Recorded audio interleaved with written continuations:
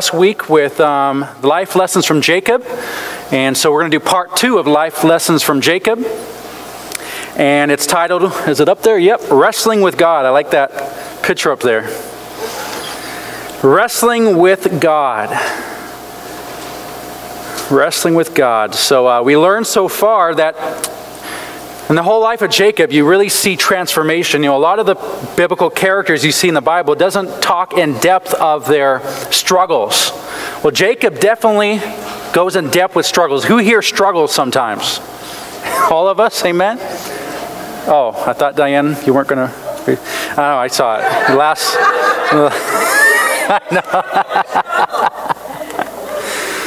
So we can all struggle a lot. So Jacob is somebody that we can learn a lot from. And so we're taking our time with Jacob. Next week, I just remembered like yesterday that I'm not going to be here next Wednesday. So I thought, who's going to speak next Wednesday? We're going to be going into Joseph. So I thought, who would be a good person to speak on Joseph? How about Joseph? Joe DiMaglio. So I didn't even tell Pastor Steve that yet, but Joe DiMaglio is going to be speaking with you next week on Joseph, so it should be good. Yeah, I did tell him yesterday, and he, or Monday, yeah, he said he would do that, so. All right, so here we go with Jacob. So Jacob covers a lot of chapters in the Bible. So of course we don't have the time to go over every chapter and read the story. Since most of you have been, you all know the Word of God, right? Amen. Some of you grew up in Sunday school, heard the Bible stories. So we can just kind of go over a little bit and then go into application. So we're going to cover, first of all, Genesis chapter 29 through 31. And this is the story of Jacob and Laban. Laban's the right way to say it, right? And this part I'm titling, Dealing with the Consequences of Our Past. If we had a magic wand and we could just, our past, and it's gone, who would love that? Just to wake up, you gave your life to the Lord, you wake up, and the past was just completely gone. And by faith it is, and in Christ we are a brand new creature. The struggle we have is being in Christ and not in Christ. We go in and out. And that's why our past still can sometimes haunt us. And we still have difficulties. So we're going to go into detail on that, but let's just paraphrase a little bit, chapter 29 through 31. So here's Jacob. He wants to obey his dad. His dad Isaac told him to go marry somebody from within his own family line. So he heads to Paddan Aram, and upon that way he goes into, finds a well, and very similar to Isaac's story with Rebekah, Jacob finds his wife at the well, or at least the woman he wants to marry. Sometimes you want to marry somebody, but it doesn't come. Who here had a difficult time getting a hold of their wife? Meaning, she didn't come easy. She came with a price. You had to earn it. Anybody? Or was it easy? Russ? Pretty easy? Mine, that was pretty easy for me too, but anyway, we're going to find out Jacob, it wasn't too easy for Jacob, but it wasn't because so much Rachel, it was because of Rachel's family. Anybody ever marry somebody and then the problem isn't so much your spouse, it's the family that you married into. And all its drama. Sometimes people get divorced not because of really each other, but because of all the problems, all the baggage from the whole family. So here we go. Jacob comes to the well. Rachel's the woman he wants. And Rachel brings him home to her dad, Laban, and Laban.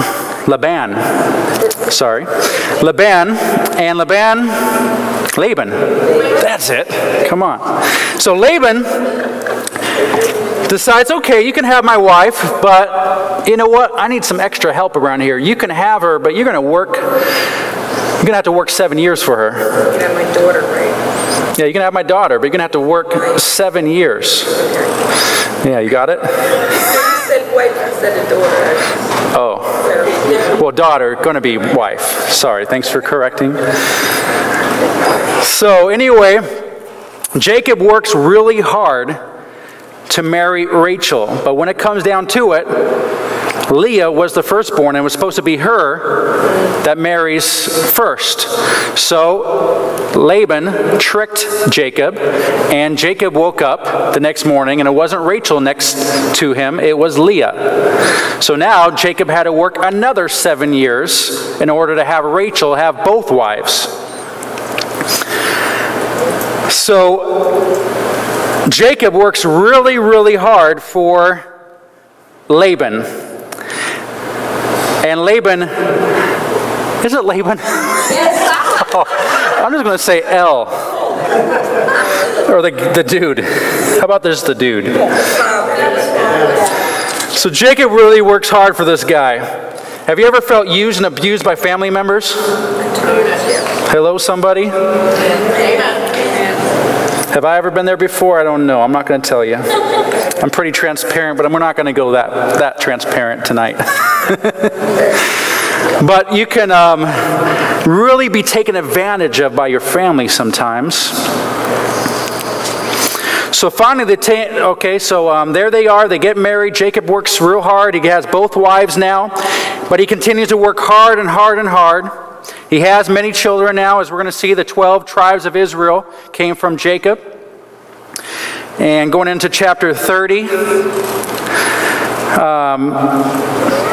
after all this hard work, God's blessing upon Jacob makes Laban rich, wealthy. And Laban doesn't want to let him go. But at some point, when you've been in, it's difficult. I lasted 1 week in my grandma's home after I got married. And I was like, I don't know how I'm going to do it. I don't have any money. I don't have 2 pennies to rub together. Just came out of the mission field. But I'm going to move out, and I'm going to find a way to make it. Because I can't live under my grandma's household. That's just how I was. I needed to learn. I needed to be independent. Here, Jacob is living for 14 plus years with under that household, and he's ready to go. Time has come. I want to split, but Laban doesn't want to let him go because Laban is blessed because of him. So Laban tries to figure a way to keep him. And so Jacob comes up with an idea. So we're going to find out through the help of God, and frees himself from Laban. And finally gets out of that household on his way, but Laban comes after him. He doesn't want to let him go that easy. He had to sneak out at night because Jacob knew how Laban was. Laban found out and went after him, tried to make sure that Jacob didn't get away.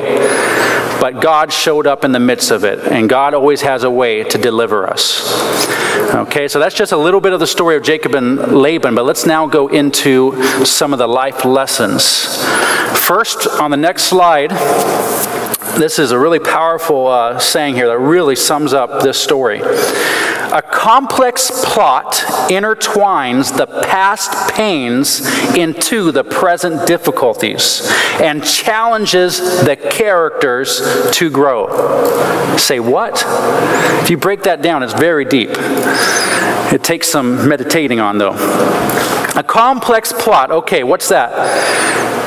Who here, sometimes their life gets pretty complex? It's like drama, like Lifetime. Ladies, Lifetime lovers out there. Soap operas, your life is like a living soap opera. Little complex. Why?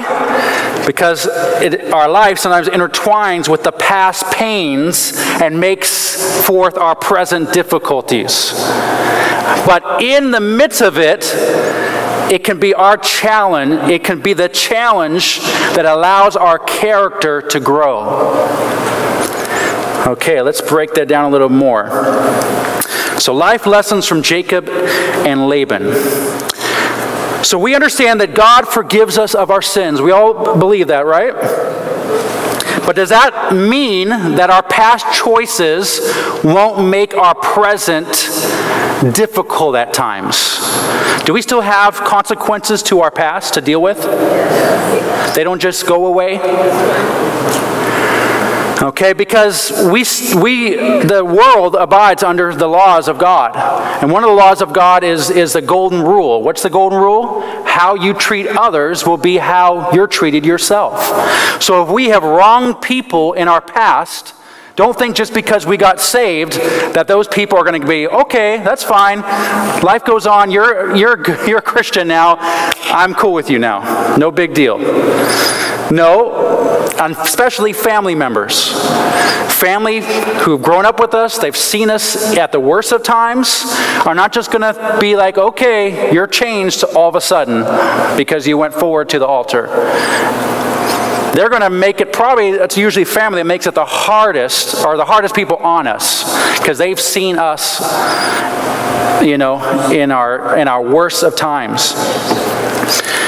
So we can't expect people just to treat us differently just because we're now saying that we're Christians and we go to church now.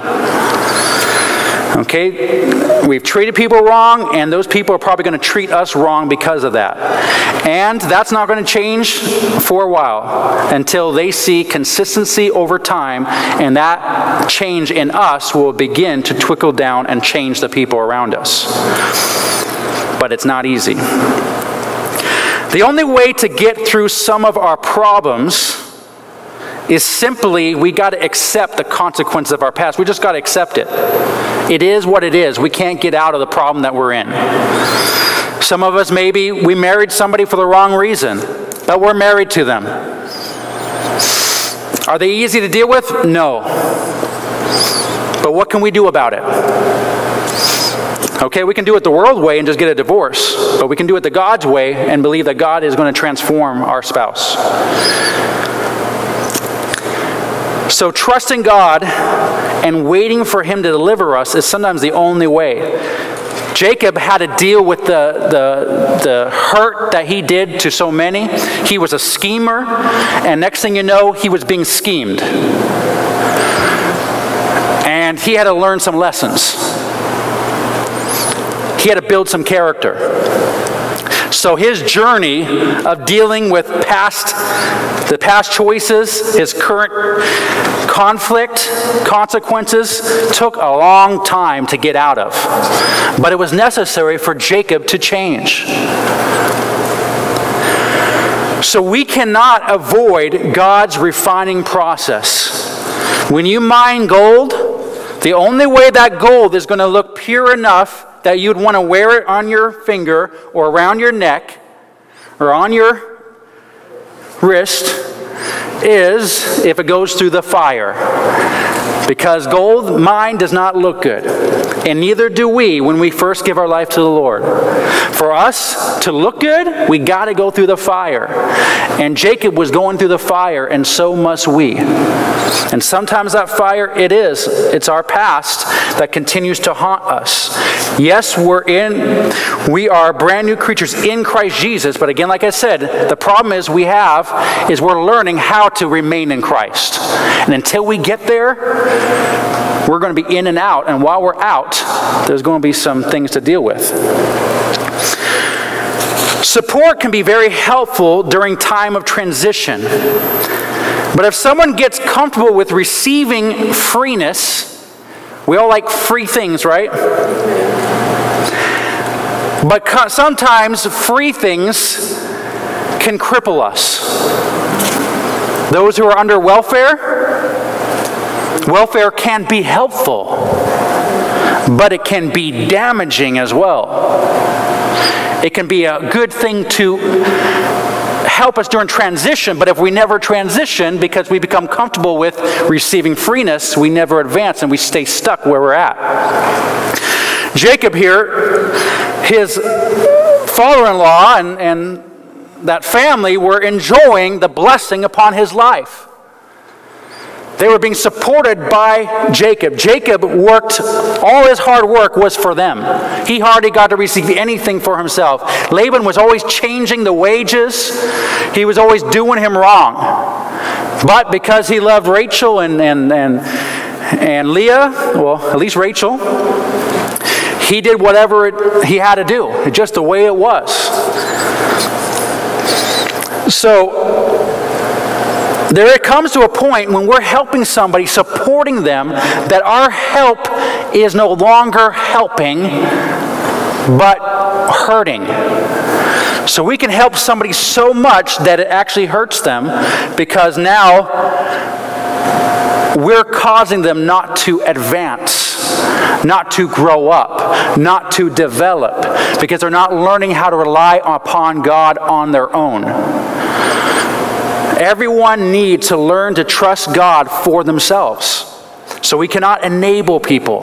There's a time to help people, but there's a time to let go and let them learn for themselves.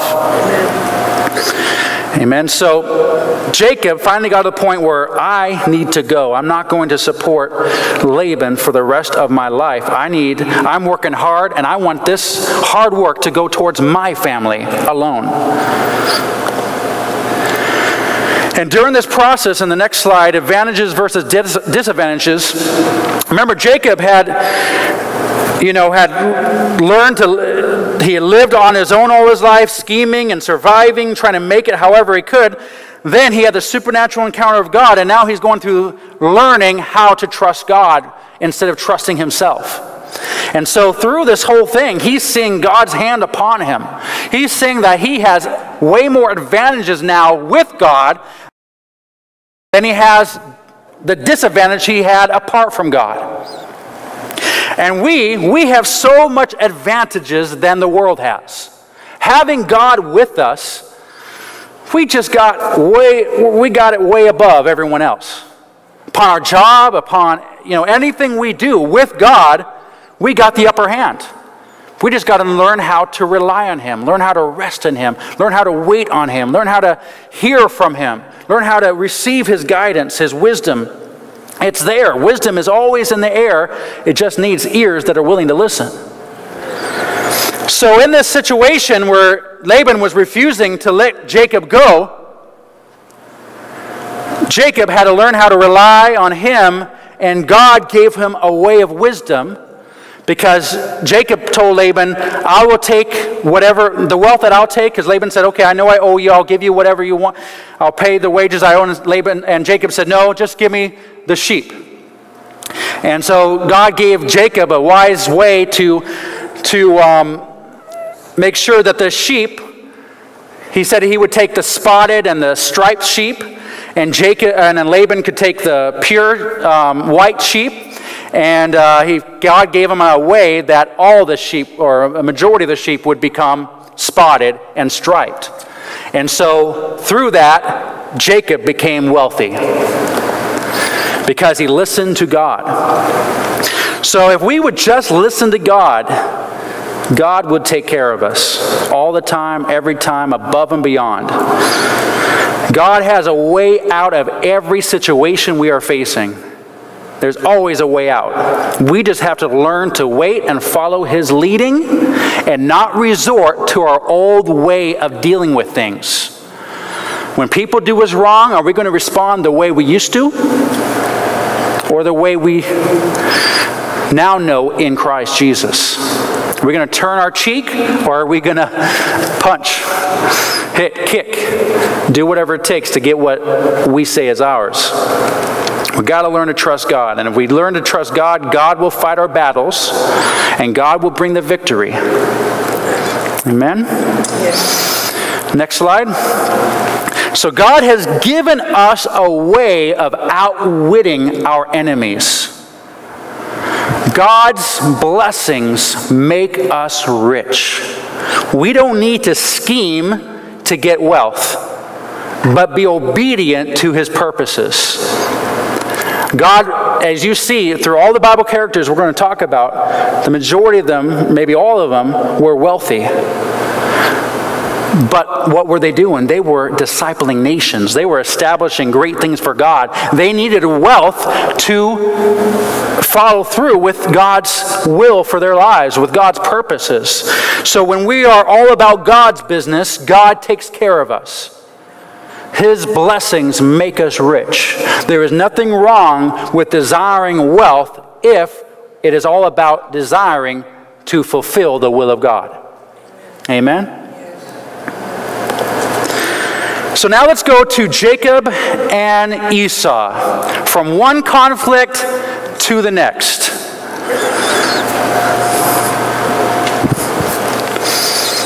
Okay. We got to understand that when we get saved, things don't just become perfect overnight. God wants our hearts, and that means everything of our past we must surrender. And so he'll bring up one thing after another until it's completely gone. And Satan, though, will never allow us, as long as we're on this earth, to forget our past if we allow him.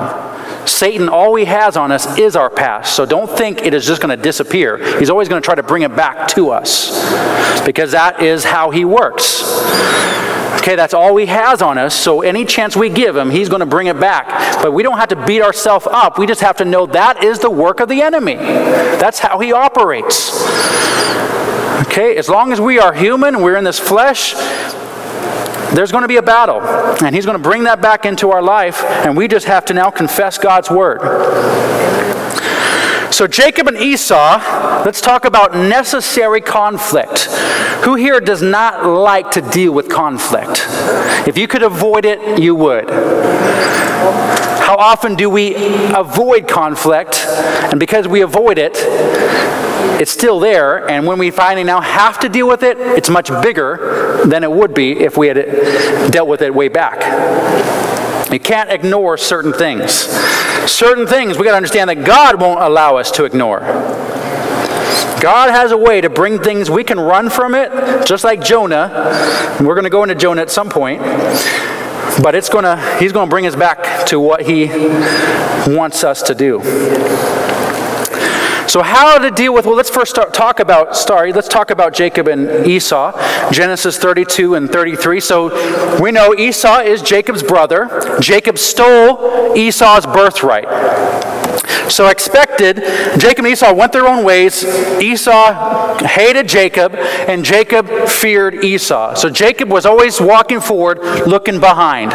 Somebody's out to get me. My brother's going to eventually find me and deal with me for what I've done. So in Genesis 32, we see that Jacob is moving forward to where he wants to go, back to his homeland, but in the midst he knows he's going to have to deal with his brother. And that causes him to really lose it. He starts getting paranoid. He starts dealing with things in a rash manner until he finally consults God.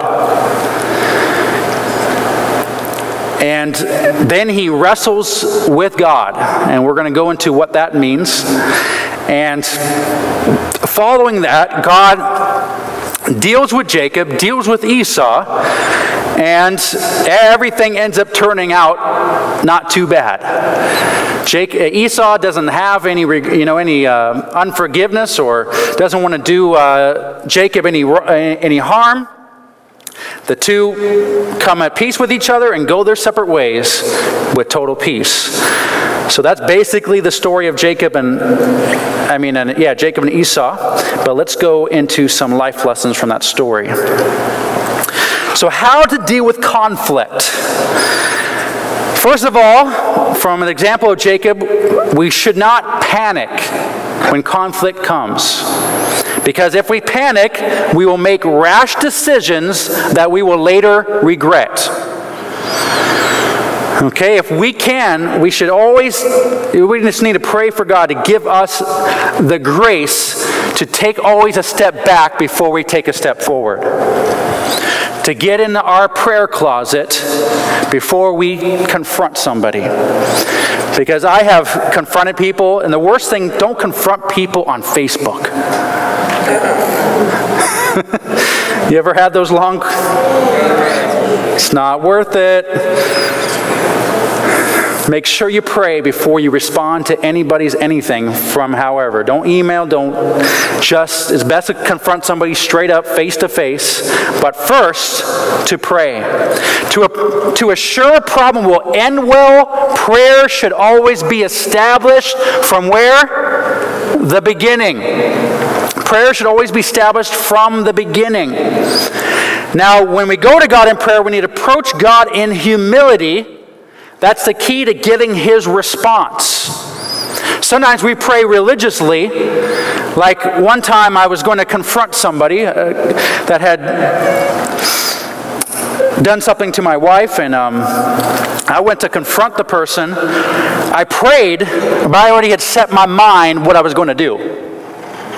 I set my mind that I was going to get in the person's face if need be. And so I went there, and the person did respond exactly like I thought he would. He stepped forward towards my wife, so I picked him up by his neck and slammed him against a wall and almost got arrested as a pastor, as a minister, years ago. Because I'd already set my mind. I prayed, but I already set my mind. I really wasn't listening to God. I didn't humble myself before the Lord. I was already proudly, I was in my pride going to do it my way. I was just being religious. So we need to approach God in humility, meaning we're not going to just tell God what we're going to do. We're going to listen to God what He wants us to do. So approaching God in humility is key to getting His response. We must understand that God does not owe us anything. It is by His mercy that He promises any good thing. People think God owes them something. They're just demanding God to do this, demanding God to do that. God don't have to do a thing for us by His mercy. So there is always a strategy to win if we give ear to the victorious one. Through humility, we humble ourselves before God and we wait and we listen. And if we listen, God has already established victory through Christ. And all we have to do is listen to Him, give ear long enough, and eventually the answer will come to bring victory in any situation we are facing. Amen? Now let's look at the scriptures, though. There's just one passage I really wanted to look into, and that is the wrestling with God that Jacob did. So let's look at Genesis 32, verse 24. This left Jacob all alone in the camp, and a man, which is God, came and wrestled with him until the dawn began to break. When the man saw that he would not win the match, he touched Jacob's hip and wrenched it out of its socket. Then the man said, "Let me go, for the dawn is breaking." But Jacob said, "I will not let you go unless you bless me." "What is your name?" the man asked. He replied, "Jacob." "Your name will no longer be Jacob," the man told him. "From now on you will be called Israel, because you have fought with God and with men and have won." That's why my son named Israel just hit me. It's like, no matter what, he always wins. He just keeps pushing and pushing and pushing until he gets what he wants. He knows how to just keep at me until I finally say, okay. That might be being spoiled, but he is Israel. "Please tell me your name," Jacob said. "Why do you want to know my name?" the man replied. Then he blessed Jacob there. Jacob named the place Peniel, which means face of God. For he said, "I have seen God face to face, yet my life has been spared." So this is just a very deep theological thing that we could go into. God wrestling with Jacob. Okay, but I'm just going to give you what I believe could help us with this whole understanding. So I might not give you the right answer to how could God actually wrestle with man and how could man win. But this is what I came as I was meditating on this. Why? First of all, the question is, why do we struggle? You ever ask yourself that? Now that I'm in Christ, why do I continue to struggle? Why does this battle continue on and on and on? See, our problems are not really with man, but with God. We think our problems with somebody. We're pointing fingers at people, all the people that have done us wrong, and our boss and our family members and whoever. But the problem really is with God. What? Okay. A crisis will be prolonged until we learn our lesson. Whatever crisis we're in will be prolonged until we learn our lesson. The struggle is the wrestle. We're wrestling with God. Until we surrender our entire heart to God, issues will remain.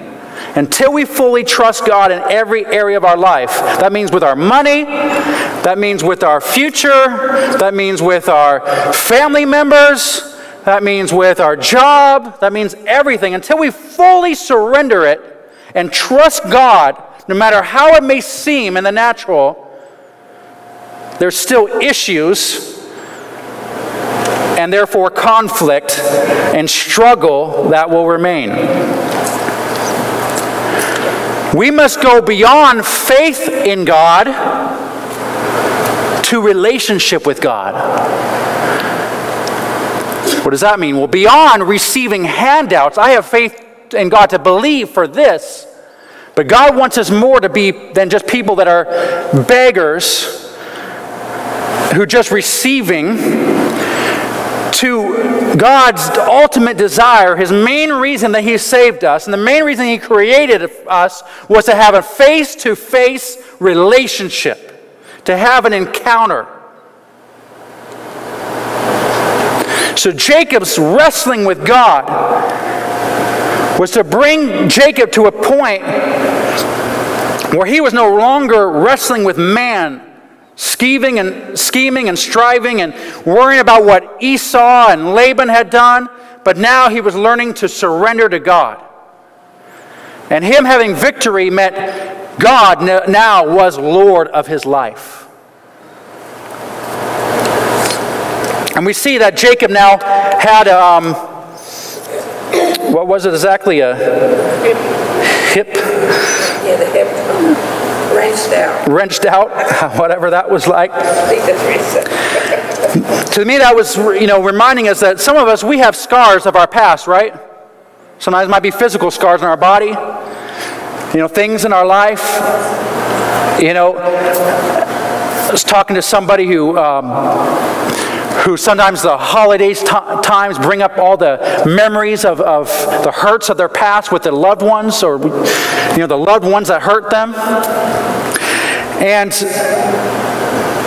try to direct, and there's a few different people I've been praying for, trying to direct them that don't take these things as something to be bitter about, but instead make it something you can be better about.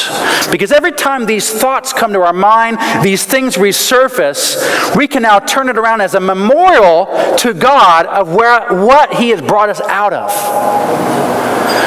That these things can actually make us better. Because if it wasn't for these people that hurt us, these situations that we've been through, we wouldn't have discovered the God that we know now as we know Him. Amen. Because we are where we're at now because God has brought us through. Therefore, there's no regret anymore.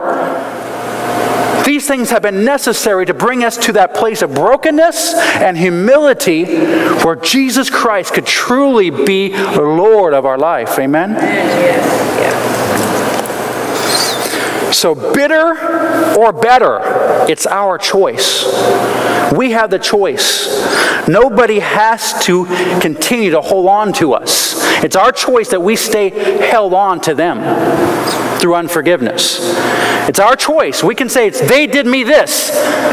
Yeah, they did, but that's back then. And we still stay hold to back then because we make the choice to be bitter rather than better. So when we forgive, we let go. Amen. And we become better for it rather than worse for it. Amen? Amen. So confronting our fears. Jacob confronted his fear. He dealt with his brother. But have you ever feared conflict with somebody? And you feared it and you feared it and you're like, oh, you're just so wish that there was some way to get around it, to get over it, to not deal with it. And then when you finally had just dealt with it, it really wasn't that bad. So when God is in it, He works on our behalf. Remember, He fights our battles. He goes before us. His Spirit can go within people. His Spirit can work in the heart of man. So as he finally surrendered this to God, God went and dealt with Esau, I believe. And so when he finally now had to confront Esau, Esau had a warm heart towards him. And they actually embraced each other. And the conflict was gone. When we walk with God, walking with man becomes easy. If we just simply walk with God, walking with man comes easy. It's when we walk separate from God that it becomes difficult. But if God is in us, we see everyone different. When Jacob saw Esau, he said, "It's as if I saw the face of God." Now his brother, who he had such negative thoughts towards and such fear towards, it was totally different now that he saw him. Now he saw him and he saw the face of God. When we walk with God, when we look at each other, we see God in each other. See, we see from above and not from beneath. We see looking down rather than looking up. And what we see is we see God in everyone. Because we are all made in the image of God. Amen? And so a lot of times the difficulty we have in conflict is because of the wrong perception of the person that we're looking at. Because of the hatred in our heart, the bitterness within. But when that removed, we see the person totally different. Amen? Amen. Last little part here about Jacob. In Genesis 35, Jacob now takes his family to Bethel, where he visited before, where he had an encounter with God, and this Bethel means the house of God. So he took his family to the house of God. And he got his family in order. He had them remove all idolatry, because he was called to his family first. And so he cleaned up his household. And as he did that, then God now showed up to him again. Reminded him, or gave him the same word that he gave his forefathers, Abraham and Isaac. "I will bless you, Jacob. I will bless you and make you a great nation. And even nations. And your name will no longer be Jacob, but your name is now Israel." Jacob was transformed. And now the call on his life was now to be transformed and to transform others. Next slide. So transformers. More than meets the eye. Is there more than meets the eye when somebody looks at us? Can they see Christ within? Do you ever hear stories of your past? Anybody here ever hear stories of your past? Somebody, you haven't seen for a while, you get together and you start talking about the old days, and they bring up things and you're like, was that really me? Could I really do that? It happens to me all the time. I mean, I can't even when I was just newly saved, my wife and I were talking, or somebody was talking, I don't know what it was, but we were talking about some of the things I did when we first met. I was like, oh my goodness, really? Was I that? Wow. We changed so much through the years through Christ that I can't even imagine that was really me back in, Isn't it amazing how God transforms us? Amen. Well, spiritually, we are a different person. The Bible says we are brand new creatures in who? Christ Jesus. Old things have passed away and all things become what? New. So first of all, again, like Jacob, as we are transformed, we're now to start with our household. We're to make sure that all idolatry is removed from our house. And then God calls us to now establish a lifestyle of worship as a family. God is all about the family unit. The strength of a church is in the family. So we have to deal with our family above all. First of all, us and then family. And then beyond family, God has now called us to the nations. Amen? And we see the Great Commission as God commissioned Jacob to make a great nation, which is Israel. We are now commissioned to disciple the nations. Amen. The Great Commission, Matthew chapter 28, verse 19, commands us, and as that slide says, it's not an option to be considered, it is a command to be obeyed. The Great Commission is the great command by God to disciple nations. So God has called us not just to be transformed for ourselves, but to transform our family and then transform the world, transform the nations. And that's not just for a few, that's for all of us to have an impact. And our nation, the United States, needs transformation. Do you agree? And if that's going to take place, it's going to take place because of all of us together. Amen? Obeying that command. So we need to let God take us through the process like Jacob, where we get past ourselves to the point where now we're changing the world. And I believe that is the end of the message. That is Jacob wrestling with God, part 2. Next week we'll get into Joseph. So as I pray and as we continue in worship team, you can come back up. Let's just ask God as we continue worship, where are we at? God, what are you doing in our hearts right now? What area are you trying to work out of us? If there's areas that you're struggling with, like Jacob struggled, you just need somebody to touch and agree with, to pray over. I, myself, and others will be up here to pray with you. Let's just leave this place tonight freer than we came in. Let's have an encounter like Jacob had with God. Amen. So, Father, we just thank you, Lord God, for your word tonight. We thank you for the example of Jacob. What a life that we see transformation in. Lord, we thank you for our lives and how you're transforming us. But, Lord, tonight, God, we're not satisfied where we're at, so we want to come and humble ourselves before you and say, Lord God, here I am, God, your servant. Change me even more. May I decrease so that you may increase. Show us, reveal to us that area in our life tonight that we need to surrender. And let us become more like you. And we give you all glory, honor, and praise tonight. In Jesus' name, amen and amen. God bless you.